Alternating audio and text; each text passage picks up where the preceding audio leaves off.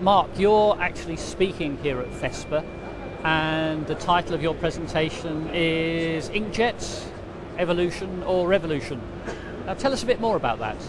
Every decade since Gutenberg introduced the printing press 557 years ago has seen its revolutions, but it's the steady evolution of inkjet, from simple to complex, from static to dynamic, from slow to blindingly fast, from local to global, that has truly transformed communications.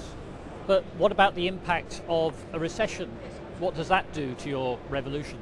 I think for this industry, recession really gives this industry a boost.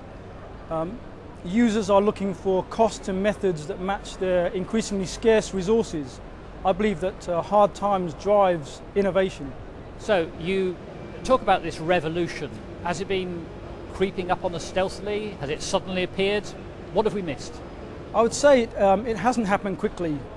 Inkjet technology has been around for over 40 years, but it's only really in the last 10 years or so that it's really gained huge momentum and credibility as a viable, cost-effective method for a whole range of industrial and commercial print applications. Revolutions move at different paces. Where are we going to see the impact next?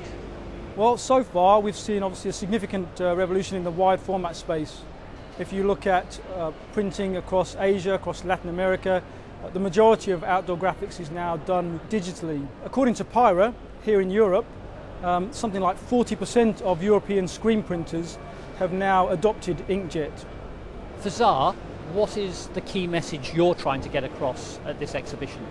Well, clearly here at FESPA Digital, the show focus is looking at the replacement of traditional technology with digital, and for us obviously that's about inkjet. We have a number of customers here who are showing machines that really show how Xaar inkjet has been revolutionary in this industry, specifically in the wide format space.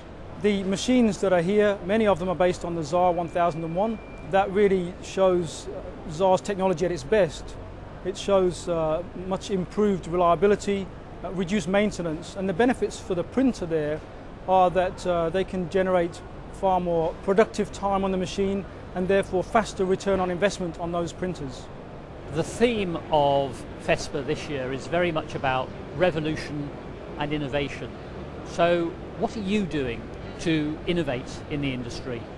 So over the years, Xaar has developed a number of technologies that have each time added more value and more benefit to the customer. And each time Xaar has taken the lead in developing new technologies that really raise the bar in terms of cost-performance ratios, but also in terms of print quality, of reliability, of flexibility, and as I say, ultimately affordability. And what's the significance for you of the environmental pressures that the industry is feeling at the moment? The primary thing that Xaar can do is really look to reduce waste. And there's a couple of factors there. One, you could take the overall view that digital, on-demand, and therefore inkjet printing reduces stock, reduces waste by minimizing the amount of print that you have to do that needs to be thrown in the bin. Secondly, from an inkjet printhead perspective, the 1001 actually reduces the amount of ink that you use, both in terms of printing, but also in terms of maintenance. And that, of course, in turn means less ink, less waste, which benefits the environment as well as our customers. This time next year we'll be in Munich. What do you think we'll have seen happen in the inkjet market in that time? What I expect to see over the next 12 months is further adoption of inkjet into new market segments. So not just about wide format graphics, but we're looking at markets like packaging, textiles, as we see some of that here, decor, ceramics, commercial print. All of these markets, they have the same kind of drivers: on demand, short run. They're looking for reduced costs and better quality and faster speeds. I have to ask you, Mark, revolutions tend not to stop suddenly, they keep on going. What are we going to see next? I think Xaar is sowing the seeds of the next revolution. We've introduced a whole range of products and of innovative technologies. That technology will be adopted by manufacturers.